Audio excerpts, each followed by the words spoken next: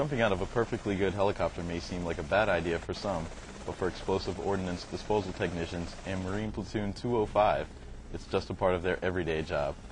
So to have them on board as part of the FAST company and us being trained with special tactics, they're also qualified to do, does a lot of good joint work between the two services.